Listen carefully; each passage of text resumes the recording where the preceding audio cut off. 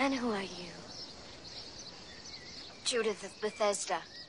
I too walk behind the rabbi, but I'm afraid that I am not worthy of receiving his lessons.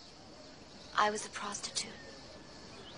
One day, I heard my son say to his disciples that women who had fallen would go before them into the kingdom of heaven. In that case, I'm sure to be the first to enter. Your son speaks sternly of mothers-in-law. Is it because he doesn't like them? For I have one in Jericho, and she is very nice to me. Have no fear. My son loves mothers-in-law just as much as other women. Is it true what they say? What do they say? That Jesus is not your husband's son? Is that any business of yours?